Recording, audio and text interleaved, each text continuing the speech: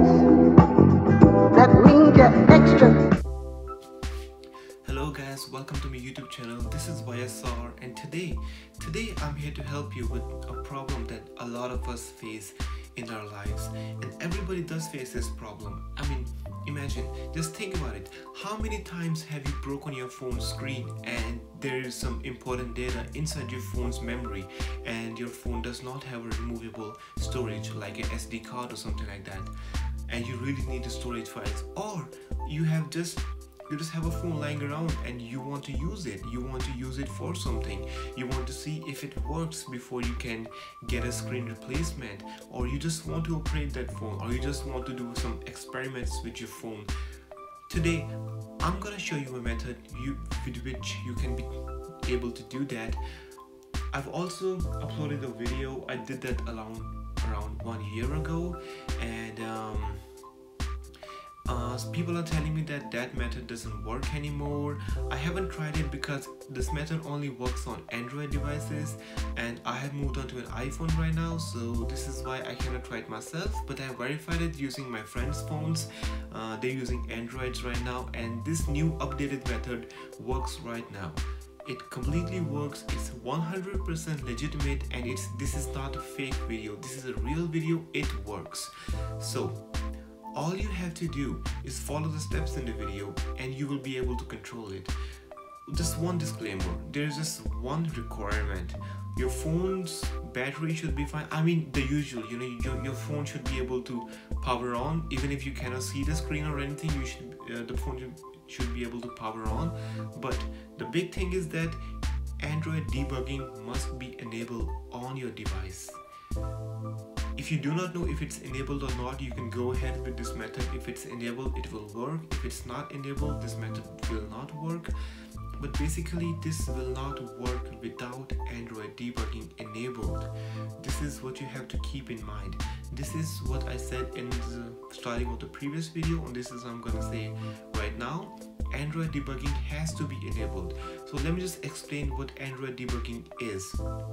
So basically, the permission to access the internal data of your phone, like the schematics, what the processor is doing, where you touch the phone and how to respond to that is normally in the hands of the phone's operating system. It's not in your hands. You give the input, the phone accesses it. Android debugging allows your computer to do that for you instead of the phone. So Android debugging has to be enabled. If you want to try this on your device, and if you can use your phone, if it's completely fine, you can enable it by going to developer settings on your phone. I can give you a tutorial on how to do that. It'll be in the video description below. So without further ado, I'm gonna show you how to do it. Okay, so this is what you do. You open Chrome on your computer. It doesn't matter if you're using a Windows computer or a Mac computer. I'm using Mac right now, but you can use Windows too. Wizard works for every operating system. You can even use Linux if you want. So, and then just go to Wizard.io. Just open this website and then choose the download button. There's a button to download over here. Just click this button and then choose your operating system. You can use Chrome OS, Linux, Mac, and Windows. Mac is highlighted for me already because I'm using Mac OS right now. So I would do that and click the download button. Once the file has been downloaded, open Wizard and install it. I have already installed it when I was demoing it for the first time. So go ahead and do this right now. This is the only thing that you have to do.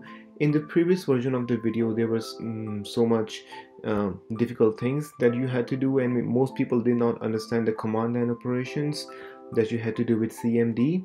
You don't have to do any of it with this version over here, because this doesn't require you to do anything. This automatically does everything for you. So all you have to do is click the download button, choose your operating system, and install the file. Once you're done installing the file, open Wizard. Okay, so we're gonna install this file. It's over here. Just copy it to the applications folder. If you have Mac, if you have Windows, just double click the file and this will be installed. So I have Visor over here in my desktop applications, as you can see. So I'm gonna go ahead and open it. It's gonna take a while for the first time, and click open. And this is the screen that you will be greeted with once you install Visor. Once you open Visor, this is what will be in front of you. So after this, all you have to do is just connect your Android device to your computer and it will show up over here. For me, it is saying that no device is found. Make sure Android debugging is enabled. This is because I do not have an Android device right now. I do not use any Android devices anymore. I used to do it, but I do not do it anymore. I moved on to an iPhone. I own an iPhone 10 right now. If I had an Android device, I would show it to you, but I do not right now. So So anyways, once you connect your Android device to your computer, it will show up over here, and just like the previous method, just click on the Android device and you will be able to control it any way you want. You will be able to copy your data, you will be able to access your data, and you will even be able to send your data to other devices if you wish to do so. This is one way you can do it. This is a really easy way and it does work.